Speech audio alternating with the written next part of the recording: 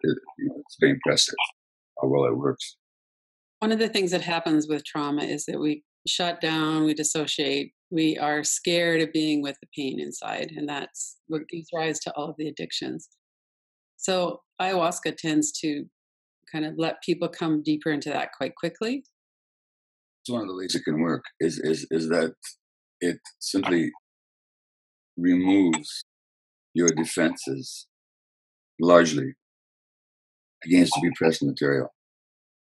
People can have powerful images, not just images, but actually emotional reverberations of their childhood trauma, along with an awareness that they're observing this as an adult. Now, some people completely get immersed in their trauma state during the ayahuasca ceremony without any awareness that this is just me as an adult observing this compassionately. That's why you have to do it in a supportive, safe context. It's not a drug experience. It's not about you take this and you'll be okay. It's really an interactive shamanic event where the shaman works with you during the night to help you through these difficult spots. So it's not simply the chemical effect, it's actually a human process where the context, so the chanting, is very specifically to help you through these difficult states and to support you. And sometimes they put hands on and work energetically with you as well.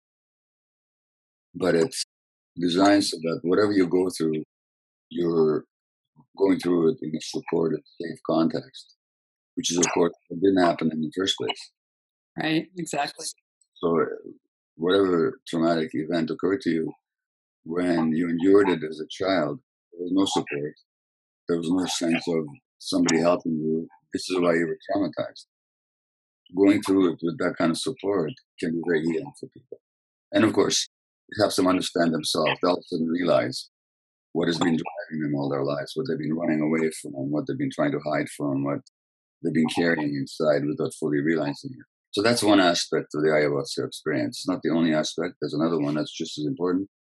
But in terms of trauma, it does highlight and have you see the trauma. You no longer think you're crazy. You actually get what happened to you. Go to kilibicenter.com, Radical Recovery Summit, for access to the interviews. You can watch them free online, or you could purchase an all-access pass. kilibicenter.com.